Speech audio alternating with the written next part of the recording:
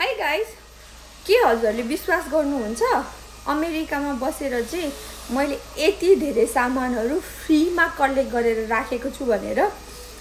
फ्रीमाको मतलब चाहिँ सामानहरू मलाई आउँछ टिकटक शपबाट अनि मैले त्यसको रिटर्नमा चाहिँ भिडियो बनाउँछु, 2टा 3टा हैन, डिपेन्ड्स कसैलाई एउटा भिडियोले पुग्छ। अनि भिडियो चाहिँ मैले बनाइरहन पाएको थिइनँ, भर्खरै घर सरेको भएर उताको सामान लिएर आउनु पर्यो, राख्नु पर्यो। अनि यो सामानहरू पनि कता कता परेको थियो, सो मैले सबै सामान चाहिँ कलेक्ट गरेर यो रुममा राखेको छु। यो रुम नहुने हो भने चाहिँ मैले यो सामान कहाँ राख्थेँ होला त, म देखाउँछु त कति सामान छ भनेर। यहाँ भएको यिनीहरू चाहिँ लुगा भयो हैन, कपडाको भयो। अनि यतापट्टि छ यो सबै सामानहरू हो, त्यो फोटो हैन, त्योभन्दा बाहेकको यिनीहरू यो सबै सामानहरू हो। कति मैले खोलेको छैन, कति खोल्न बाँकी छ। अनि त्यो बक्सभरि पनि लुगा छ।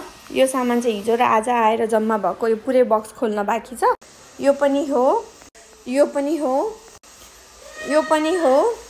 मलाई चाहिँ फर्निचरहरू एकदम मन पर्छ हैन, त्यही भएर मेरो माथि रुमहरुमा पनि ड्रेसरहरू छ, म त्यो पनि देखाउँछु हजुरलाई।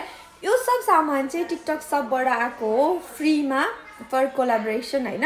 अनि मैले कसरी स्टार्ट गरेँ भन्दाखेरि म टिकटक शपमा चाहिँ सुबिरुबी फ्यासन वेयरको भिडियोहरू राख्थेँ। अनि एकचोटि चाहिँ यो टाउकोमा त्यो डायमन्डवाला ब्लिङ गर्ने चाहिँ सुबीको लागि भनेर मैले उसको बर्थडेमा लिएको थिएँ।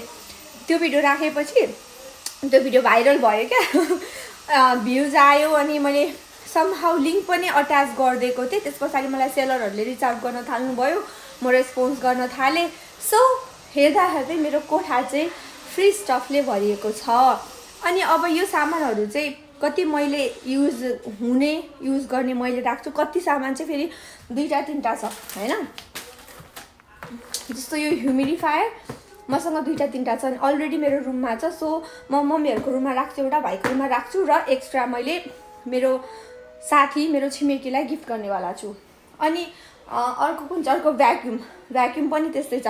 र म हजुरलाई चाहिँ टिकटकमा अथवा युट्युबमा आएर हैन, यदि हजुरहरू चाहिँ युएस भित्र हुनुहुन्छ भने चाहिँ मैले गिभ अवे गर्छु है त। गिभ अवे गर्ने मैले प्लान गर्दैछु। म त्यसको लागि चाहिँ प्लान गरेर हैन, कसरी गर्ने के गर्ने भनेर कुन गर्ने भिडियो बनाएर आउने छु। यो भयो। अनि यसमा चाहिँ अझै नखोलेको फर्निचर छ, त्यहाँनिर फुल मिरर छ, त्यो मिररहरू पनि निकाल्न बाँकी छ। म सोसियल मिडियामा त अलरेडी थिएँ हैन, टिकटक बनाउँथेँ। युट्युबमा चाहिँ मेरो 10 वर्ष पहिलाको भिडियो रहेछ क्या, मैले हिजो हेर्दाखेरि पत्ता लगाएँ। अब चाहिँ भएन यसरी, म युट्युबमा पनि चलाउँछु। अनि म आफै हुन्छ नि अलिकति बढी एक्टिभ हुन्छ, आफूले आफूलाई लेजी बनाएँ। So no more laziness, no more slacking around. अब चाहिँ भिडियो बनाउँछु, ब्याक टु आउँछु हजुरको लागि, र स्टफहरूको पनि भिडियो बनाउँछु, राख्छु। कसरी स्टफहरू हजुरले पनि लिन सक्नुहुन्छ भनेर पनि भिडियो बनाउने छु। त्यसको लागि चाहिँ युट्युबमा गएर सब्सक्राइब गर्न सक्नुहुन्छ, लाइक सेयर कमेन्ट हैन, हजुरलाई के गर्दा ठिक लाग्छ त्यो गर्नु होला। Thank you.